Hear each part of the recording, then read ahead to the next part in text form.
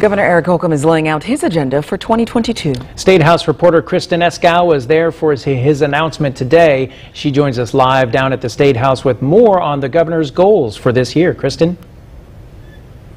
Zach and Baruchel, the governor discussing several issues this afternoon, including education, tax policy, cybersecurity. He says a big focus for him this year is economic development, and he laid out several initiatives in that area. Now, one of those initiatives that he's proposing is eliminating the 30% business personal property tax floor on new equipment.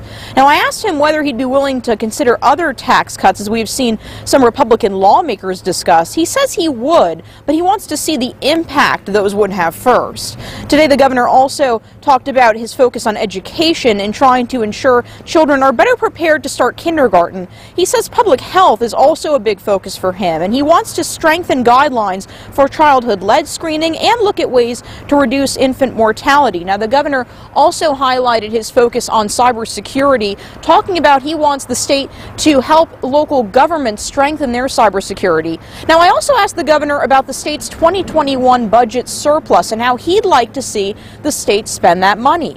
He focused on one way he says he wants to do that is by focusing on ways to bring more workers to Indiana and help Indiana businesses find those workers. We also know that just like every business out there, having talent is paramount to your success. I want to make sure that we're able to retain and recruit the best talent to state government.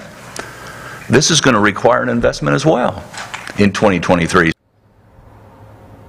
Now, Governor Holcomb says he does not want to spend any of that surplus until the budget is rewritten in 2023. He also outlined some efforts regarding law enforcement, including expanding the state's law enforcement training board to include more members of the public. Now, Holcomb did not want to comment further on bills that have already been introduced this session here at the State House. He says he wants to read those bills first before sharing his opinion. Now, later tonight at 10, we'll have more reaction to the governor's agenda today from state lawmakers to see how they feel about the priorities he laid out today.